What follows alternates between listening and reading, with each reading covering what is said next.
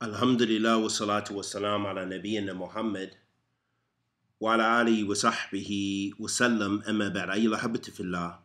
The question was posed from one of our brothers, and may Allah preserve us in him and protect us in him and guide us in him to that which is correct. Ameen ya Rabbil Alameen.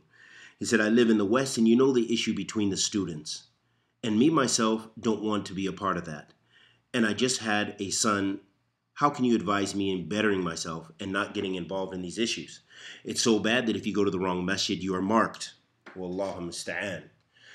Ahabati fillah. First and foremost, we have to remind ourselves that the deen is built upon ikhlas and following the sunnah of the Messenger of Allah sallallahu alaihi wasallam if we want our deeds to be accepted. And along with that, we have to remind ourselves that in all situations that we face, and situations that arise, that we have to return back to that asl, that we have to have sincerity to Allah subhanahu wa ta'ala and how we deal with the situations to the best of our ability, and look to see, is it in accordance with the sunnah of the Messenger of Allah sallallahu alaihi wasallam. Is not correct, first and foremost, for the students to force the people to take a particular position. And we've already discussed that countless times in a beautiful statement of Shaykh al-Islam ibn Taymiyyah in regards to this, about the sheikh or the teacher who forces his students to take his position. And Shaykh al-Islam ibn Taymiyyah made it clear that it is impermissible to do so. And so, unfortunately, this is the case. So what do we do in this situation? First, we should strive our best to not be involved, which I think the questioner is doing his best to do so, to busy himself with that which is good. Because if there's no benefit in it, and it doesn't bring you closer to Allah, then that's evidence that there's no benefit in it, and that you shouldn't waste your time in it. Another important point is that the students of knowledge, the beginning students of knowledge, and the general people should not even busy themselves at all with these issues about who's on it and who's off it.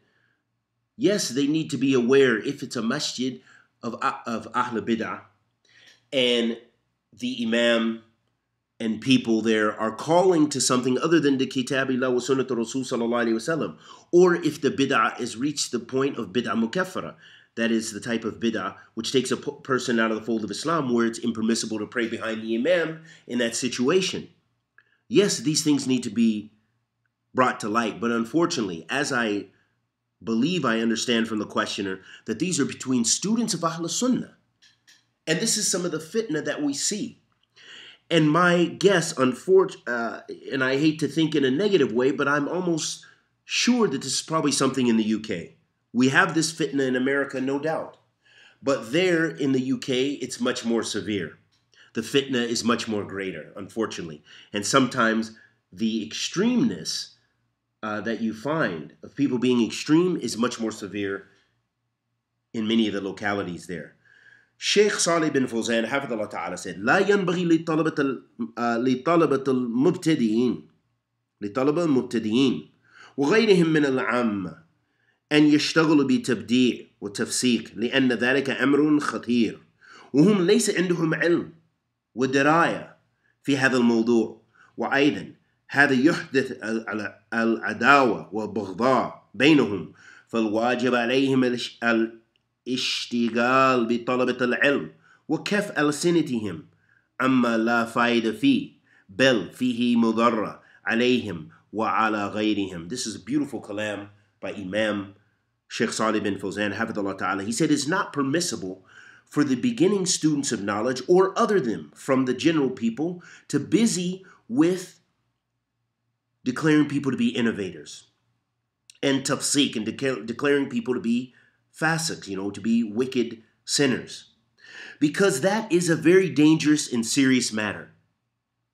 And they do not have the knowledge and the cognizance, the ability to go to those texts and understand the nusus, the text, regarding these issues. or regarding these issues. Also, this brings about enmity and hatred between them. فَالْوَاجِبْ عَلَيْهِمْ, so it's an obligation upon them to busy themselves with طَلَبْ الْعِلْم, with seeking knowledge, and restraining their tongues about those issues where there is no benefit in it. Rather, in those issues is harm upon them and upon other than them. And this is the result. Ahabati fillah, this is the result. This is why we have questions like this, because the result of the general people and the beginning students of knowledge, and even some of them may have some years of talab al-ilm, but if they really have itqan, they're not going to busy the people with this. And I'm going to give you a true story that was very enlightening for me and showed that my sheikh in the city, illustrated the higher qualities and avoided hizbiyah and calling to him. This is a real situation. We were in Hadramaut, in Dar al-Hadeeth in Shahr. This is a markaz Ahl Sunnah in Yemen, in Hadramaut.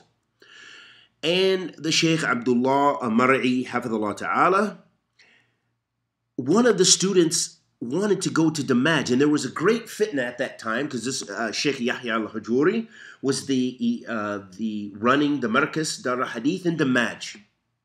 And the divisions were very clear between a lot of the ulama in Yemen, especially from Damaj. They were declaring some of the other marakis, like in Aden and this particular markaz, these two sheikhs, their brothers, Sheikh Abdurrahman Adani and Sheikh Abdullah Adani, declaring them to be innovators and speaking very ill about them. And whoever studies with them and whoever goes to them, and even their students would carry this out and make lists of people who they called the Hizbi list. Wa'iyadhan billah. That shows you the misguidance. That shows you where extremism can lead. And the beautiful thing about this, one of the students in our markaz, he asked Sheikh Abdullah, and he said, Sheikh, I would like to go to the Damaj. Can you advise me in this and this? And the Sheikh didn't prohibit him.